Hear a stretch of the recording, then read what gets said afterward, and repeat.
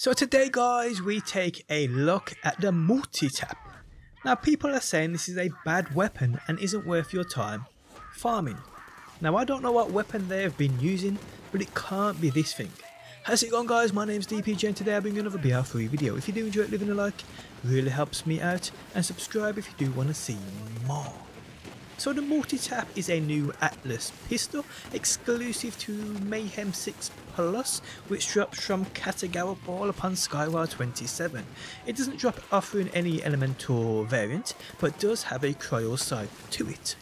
So this weapon I have seen a couple of people speak about. I've seen a couple of posts about it on Reddit and Facebook, and for the most part it seems people don't like the thing. Or guys, they just don't know how to use it, because after reading what this weapon is capable of, I jumped straight into the slaughter shaft on Mayhem 10 and it was laying down some great damage, which actually surprised me due to what I'd read about it.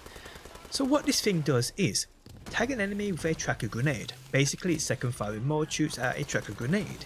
Anyone within that radius of it going off, while 5 enemies, they will be a victim of your projectiles for 15 seconds, and when you reload the weapon, you will fire small cryo rockets at these tagged enemies. Like I said, I went into the slaughter shaft using this how I believe it should be used, and it was great, laying down damage on all kinds of enemies no matter how strong they were. Now you can use this in a sense of constantly spamming the reload button upon you shooting to fire those cryo rockets at tagged enemies, which does indeed work quite well. Or you could fire the weapon and watch those projectiles track, empty your clip, then watch those rockets get to work. I was mixing this up using both playstyles depending on the enemy I was actually facing up against, and it was working great. It's also wicked to see those rockets homing those targets too. Now under my testing, it also seemed like the cryo rockets were also ricocheting to nearby enemies after hitting that initial tagged target. And if this is the case people, 5 tagged enemies upon you reloading, what we will see is those cryo rockets hit those enemies, then ricochet to each other target. So our enemies are being hit twice, which is pretty cool. And it kind of makes sense when you look at how quick this thing actually takes off that enemy's health.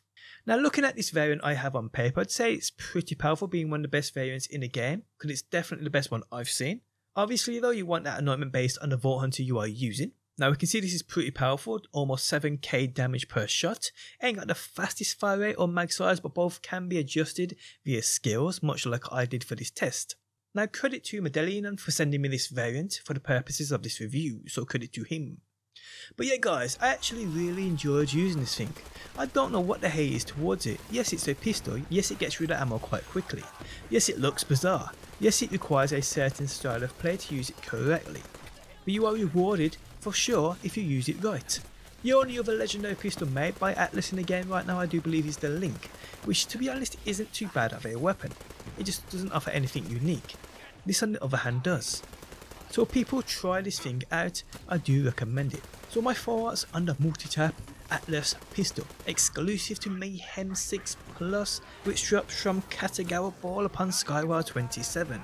This is a very good and overlooked pistol, capable of taking out groups of adds all at the same time, making it amazing for places such as the slaughter shaft and system of slaughter where it can get a little heavy ad wise. It wouldn't be my first choice pistol, but for damn sure it wouldn't be one I'd get angry at using if I had no choice to. And on that note, we have come to the end of the video. If you guys enjoyed it, leaving a like really helps out. If you're new around here and want to see more Borderlands, be sure to subscribe, and if you never want to miss a video I upload, you can turn notifications on by hitting that bell button. But guys, thanks as always for stopping by. Hopefully you enjoyed the video, and hopefully I will see you on that next one.